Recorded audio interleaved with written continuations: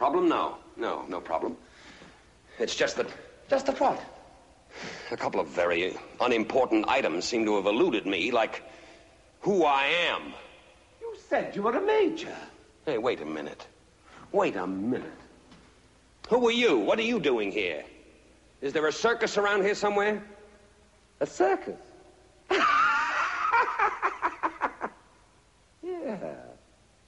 Yeah, there must be a circus. A clown, a circus, an officer, a war. That's logic, isn't it? But it doesn't figure at all. Not at all. Why not? Because there is no circus. And there is no war. You're just like the rest of us. The rest of us?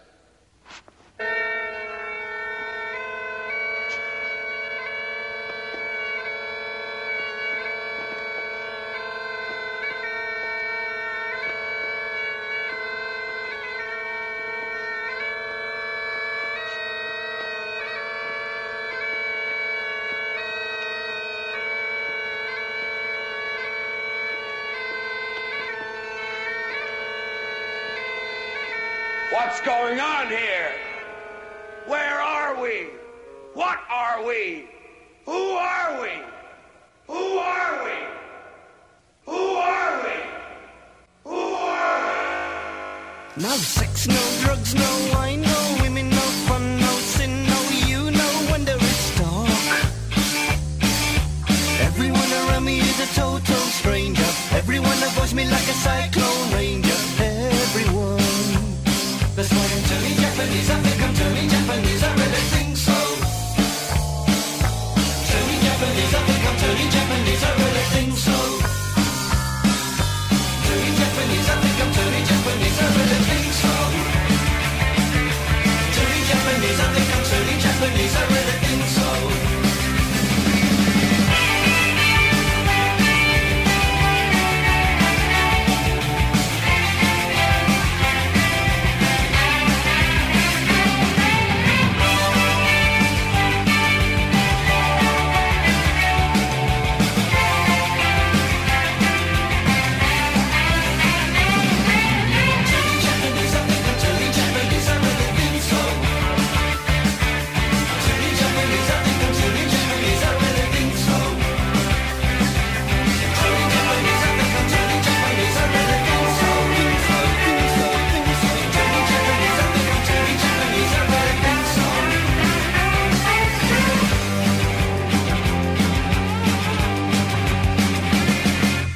You are now listening to that Twilighty show about that zone. I'm Nicole Phelps, and today we're going to discuss the third season episodes, 5 characters in search of an exit, and a quality of mercy.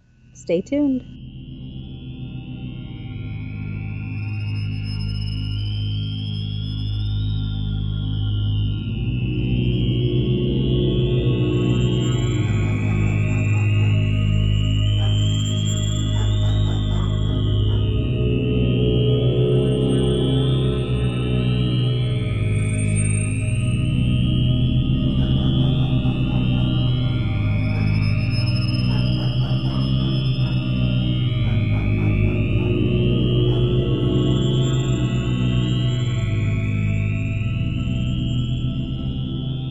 These were the episodes, right? You did watch these? Yes. Okay, awesome. Because if I sent you like 2 different episodes, it would be a weird episode tonight. That's right. Then I'd be talking about very different things. Right. Okay, so I figured the way we go into like 5 characters in search of an exit is try having Rod pitch this idea to people, right? And they'd be like, you're completely out of your mind. What is this? What have you written here? You have an interesting minimalist setup with these unusual people in costumes. You have a ballerina, an army major, a bagpipe player, a clown, and a hobo. Is that a hobo? I guess it's a hobo, right? And you have them in a situation where they are confined, and they appear to be self-aware, cognitive. They're in full possession of their faculties. And all they want to do is get out of this room they appear to be trapped in. one of them, the major, manages to scale up the wall using his fellow prisoners as a makeshift ladder. A bell rings, and he falls out into the snow, and then, no. This is insane. What is wrong with Rod Serling here? So this is how I imagine the back and forth memos went between Serling and CBS. Networks back then were heavily invested in creative content, especially if a television show had marginal ratings. That's what I was assuming. I wrote this in November of last year, so I have no idea how you are. you have a baby. You have we call him Alistair around the apartment. Alistair. We say Alistair. It's like that. That's right. Our little British baby. He looked probably, actually, let me see. We keep pictures of you guys on the fridge, and I'm looking at him right now, and he does look like Jean-Luc Picard. He's very British. He's blonde-ish. He looks like Julian Sands. With his little teeth. He was going to be like Patrick Stewart, now he's Julian Sand. Yeah. At some point. All right, so... at this moment, I write this, I'm fighting with my stupid Wi-Fi connection. How about that? I wrote that in my notes. I think I also had a mini anxiety attack. I've been trying to quit smoking, so I took up vaping. I mention this because the Army Major, played by William Wyndham, looks like he could use a freaking cigarette throughout this entire episode. Everybody smokes on the Twilight Zone anyway. So he's the last person who materializes into this, for lack of a better word, cage. And he's also the only person to come up with any ideas about escaping. So what do you think of this episode? Oh, well, I guess like when I started watching it, I was like, oh, what is going on? And immediately I thought of Jean-Paul Sartre's No Exit. Right. And I was like, oh my God, that scenario, which, I did that play in high school in our little black box theater. So imagine a bunch of little teen-year-olds doing No Exit. Right. And I was Inez, right? Inez, yeah. Sort of the... Inez, yeah. Yeah. And so, so that's what I thought. I was like, oh, that's sort of the setup. And I'm that's my fantasy, is like there was inspiration around that. Because then he says, like, this must be hell. So can you just fill us in a little bit on the story of Sartre's No Exit? Yeah, so essentially it's like, let's see, I guess it's Son is the man, and then there's Inez, and there's can't remember the character's name off the top of my head right now. They're in their room, like they're shown in this room, and like their interactions with each other are what is making hell for them. So it's like there's a lot of, do you know the term triangulation? Like where two of them sort of like align with each other and sort of peck the other person, and then they realign, and then the other two sort of get into alignment. Just like this situation where you have like people in a room and they're forming alliances, then breaking those alliances, and then forming other ones. Yes, exactly. Yeah. So that's what I was expecting, sort of more of, but you're in a 20-minute story, so it's like how is it gonna play out, right. in that quick of a story. So it's Estelle, Joseph, and Inez. And are these like archetypes, like the ballerina and the hobo and the clown and all that? Very much, yeah. They're definitely the archetypal sort of characters. So it comes together with the Major coming in there, because he is the obvious authority figure here, because his idea is escaping, and he wants everybody to get like together and help to get out of this situation. No one else is in that position. Everybody else seems content with their imprisonment. Does it seem that way to you? Yeah, very much so. And even the clown is sort of like, I thought the clown was going to be even more of a barrier for him, because he's definitely the one that's most like, look, we've tried all this, it's been done, like sit down and shut up. Yeah, the clown is very much a pain in the ass in this whole episode. Yeah, especially with all of his crazy, I don't know what he's doing most of the time. No, he's like some weird he's like a weird British queer or something. Yeah, he's Since we're using the word queer so much. That's right. That's right. And he's got like a potted plant for a hat. It's weird. Yeah. Yeah, he's just sort of and just very sort of mocking with the major, right? He's the major. Yeah. So he's pretty much making fun of the major, yeah. Yeah, he's just kind of antagonizing him and just kind of what I saw as like our, the culture is set, we've set our norms, and that's sort of like that big picture of our culture. Like things are what they are, and if somebody comes in and tries to change them, we're gonna stand up against. Interesting, you. Yeah. I don't think I really thought of it that way. This is obviously meant to be pretty deep, but it's so bizarre that the deepness kind of goes over your head. Yeah. Maybe we're all insane. Or maybe this is a mirage, an illusion.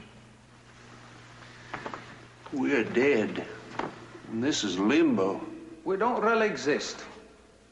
We're dream figures from somebody else's existence. Or we're each of us having a dream, and everyone else is part of the other person's dream. You call it. You can have it. That's the one thing we have an abundance of. Possibilities. An infinite number of possibilities. How about getting out of here? Anybody examined that possibility? Have you, Major? We're trapped down here. There's no way out, man. This is a nightmare. It must be a nightmare. It is indeed, but whose? Yours? Mine? The Scotsman? The ballet dancer? Just whose nightmare is it? Someone knows we're here. How soon? They have to. You've all been here a while, possibly a long while. Someone must feed you. Someone must give you water. Well, someone must bring food down. There's been no food or water. But we'll starve to death or we'll die of thirst. If you feel hungry, Major, or thirsty, or heat or cold, or fatigue or discomfort. Or anything? Do you feel anything, Major? So you got, what is it? They have no indication of where they are, except for these intermittent bells that keep ringing to keep driving them and nuts. knocking them down to the Yeah, ground. yeah. Every time they try to do something, these damn bells pop up. Bing, bing. The hobo and the bagpipe player are passive. The clown antagonizes him, like you said. The ballerina, what does she do? How does the ballerina serve the story here? Well, the ballerina is just sort of that female figure. Like she's like she vacillates between sort of like the innocent, everything's gonna be okay, and like was consoling him. Like when he started getting really upset, she's like, "It's okay, everything's gonna be okay." She's like the good cop. She's the good cop. She's the good cop, or like that, just that female archetype of caregiver, where she's like caregiving. But then there's also even like the way they have her posing at him too. It's like she's on the ground and reaching up to him, and so I feel like she's just sort of like the token girl. Plus, I guess maybe she also gives the major a reason to fight, right? Right. Yeah. You fight for your women. Yeah. I mean, it doesn't matter what the ultimate outcome is. You're just you're fighting for a woman and fighting other guys for the woman or something like that. Maybe it's a male-female stereotype. Yeah. Like maybe she's sort of the impetus, like to give him that like extra jolt of like, no, we're going to get out of here. And she sort of represents that, but also definitely like the caregiver, like it's okay. She was consoling him, and like when he's really getting frustrated, she's like, it's okay. And she even does it at the end. It's weird. Mm-hmm. Yeah. So the major comes up with the idea to use his ceremonial sword as a grappling hook, and then to use the characters as stepping stones up a human ladder. He gets to the top. He can feel the air. He makes it to the rim, and then the bell rings again. He screams and falls into a bed of snow, where it's revealed he's actually a doll or an action figure, something of that ilk. This is the jar of forgotten toys. They're all dolls. The ballerina, the hobo, the clown, the bagpipe player. And then a little girl picks up the doll, gives it back to the woman on the street corner. She's collecting toys for needy children. These dolls seem more like Christmas decorations than actual dolls, plus they're out of their original packaging, which means, of course, they're essentially worthless. So we donate toys, too, but we usually purchase them specifically for donation. I remember once I bought what did I buy? I bought a magical 8-ball. Remember those? Yes, I love Magic those. 8-ball. And tossed it into the bin. And I kept it in its original packaging. At least somebody could eBay it later on and make millions, you know? There you go. What did you think of this episode? I enjoyed it. It's, you know, it's sort of like I kept sort of waiting as I watched it for what the device was going to be, like what was going to be on the other side. So you were like sitting on your couch and you're like, they're all aliens from another planet. No, they're all family members. No, they're related to each other. No, they're all dead. What is it? Yes, exactly. Like I was like, wait, are they all dead? Like, are they part of a science This is like experiment? an M. Night movie or something. Shyamalan, yeah. Yeah. But it's complete. What I love. Yeah, but I did enjoy it. It's very similar to an episode that we talked about before, which is the After Hours. Remember that with Anne Francis as a mannequin? Yes. Because it has no like outward logic. It makes no sense, you know. I mean, it's like only the characters have internal logic, but we are completely in the dark about what's going on here. Yeah, you're just sort of waiting. Yeah, so I thought that was sort of interesting, and I also enjoy sort of watching the archetypal characters representing different ourselves, or you know, because he even makes reference to that, like are we all, like they each kind of go by through their own hypothesis of what's happening, and one of them says like we're all just parts of one person. You mean like Jungian? It's weird, like a Jungian kind of personality. Yeah, exactly. So I enjoy it. Like I enjoy that because it is psychological. It's a psychological theme, and I enjoyed that. Have you? I know we talked about this before, but have you managed to get Guinevere to watch with you? No, but every time I watch them, she has me recount them to her because I think they kind of freak her out. Yeah, I would. Like watching them, but then like if I tell them to her, there's something more palatable about that for her, and she like loves the stories. I mean, I even told you it inspired one of her school projects. Right. I am actually going to have Regan watch episodes with me and do an episode for this season. Oh, that's fantastic. That will actually happen, finally. Can't wait. I just hope that she has enough patience to deal with it. Yeah. I mean, she's 10 for crying out loud. It's like, that. Why is everything in black and white? What is this? No, something like that. Yeah, this is boring. Black and white. Just to wrap this one up, Lamont Johnson directs the episode from Rod Serling's script based on the story The Depository by Marvin Peddle. Excellent direction considering the one location. I really liked it. I liked it a lot. The performances were great. And like I said, it's bizarre. You had this idea that the ballerina's there to comfort the major, and the final shot shows the doll of the ballerina's hand coming down and touching the doll of the major. And it's a great moment. All right, moving on to the next episode. Okay. Now, I find as I grow older, I have less patience for social commentary in movies and television. It doesn't hit you as hard reading a book or a short story. For example, I'm going to say a handful of episodes of Twilight Zone where you can tell they're laying it on thick, Serling in particular. He loves to whip up a little message for the folks. So sometimes he'll throw caution to the winds and give us nonsense, like the After Hours or our previous episode that we were talking about. Sometimes he'll get preachy with The Monsters Are Due on Maple Street, The Obsolete Man, the Shelter, or this little gem, A Quality of Mercy. I sound like the Crypt Keeper, don't I? You remember the Crypt Keeper from Tales from the Crypt? Yeah. I'd like to call this one A Quality of Mercy.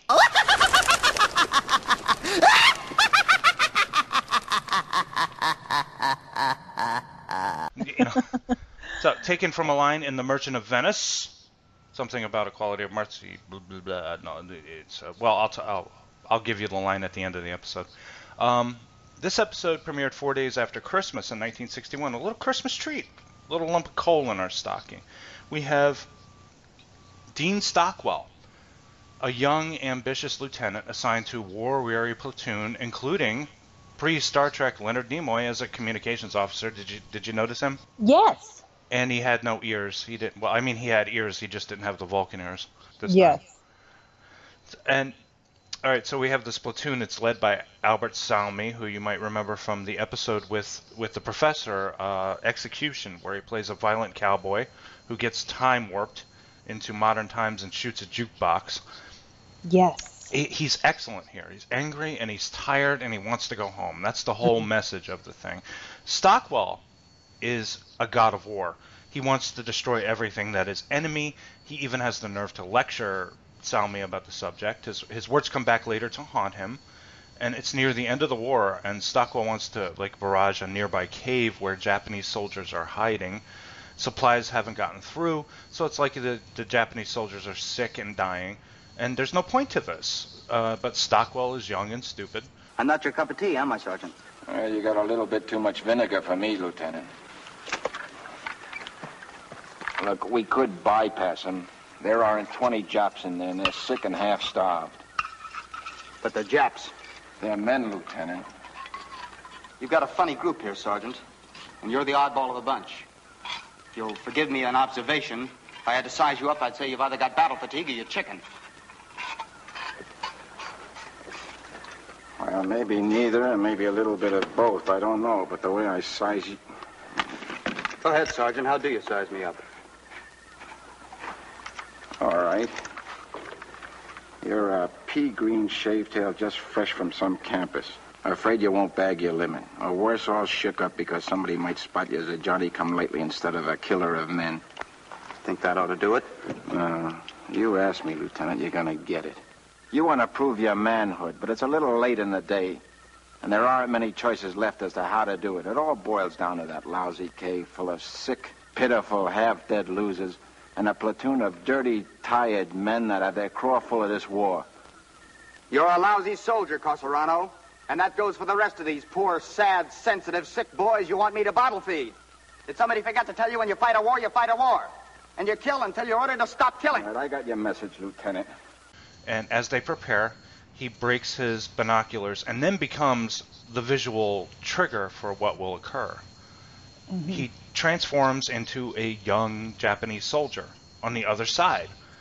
So this change apparently affects his disposition as well as his physical appearance, although this was when filmmakers thought they could make actors look Asian with a little spirit gum and affectation in their speech. I don't think Stockwell pulls it off. Do you think they cast him because they thought he could pass for Asian? I mean, what do you think? Yeah, I guess. Yeah. I mean, I found that really interesting too. I was like, huh. Because he even had it like he was doing sort of an accent type of a thing, but it was kind of subtle. Yeah, he's like, well, he talked like this, he talked like that, you know. Yeah, that was just not very PC. No, it's not. But, for me, it gets the message across. I don't really care if it doesn't look right. I care more that the message comes across. Yes. And yes. it's very strong. Yes. You have a white guy, they've made him Asian, and he has to act Asian now. And I think, nowadays they would rip it apart. They would call it racist for doing that. Mm-hmm. But I think it's really effective. Stockwell runs the same number on his superior, that they're all tired. He shows humanity. He doesn't want to fight. And his superior officer gives him his own spiel about how they have to kill. Kill, kill, kill. That's his whole thing. The Japanese army does not bypass. The Japanese army attack. The Japanese army wipes out its opponents. But they're wounded. They're wounded and beaten. Lieutenant Yamori, odd that you should require this reminder. But the comparative health and well-being of the enemy, his comfort or his discomfort, the degree of his anguish or his incapacities have no more bearing on a military action, a tactical move, or a decision of command than the fortunes of an anthill that you step on when we move out to attack. They are the enemy. They are American. If when we enter the cave and they are lying on the ground, I can assure you I will have no more compunction about making them a head shorter than I would stepping on that anthill. But they are men. They are enemies, and this is war. And in war you kill. You kill, Lieutenant. You kill until you are ordered to stop killing. You kill until you are ordered to stop killing. No! He breaks his binoculars. He goes back to the other side, perhaps wiser. Luckily, the war has just ended, and off we go. So, despite all the moralizing, I like the idea that our enemies have the same worries, the same fears and concerns that we have.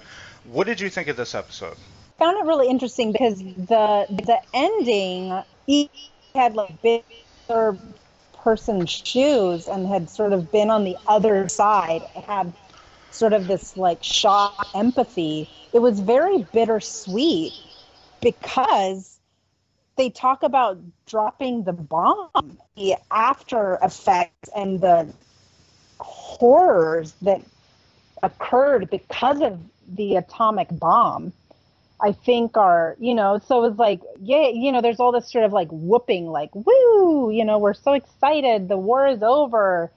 We're leaving. But on the other hand, I was like, oh, but,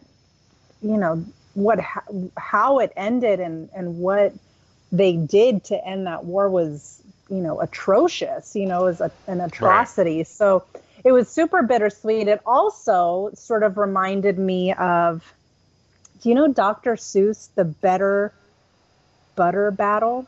No, I don't. Can you Oh my God, tell us a little bit about it? You need to read this book. So essentially what it is a Dr. Seuss story, and it is about these people who eat their bread and butter.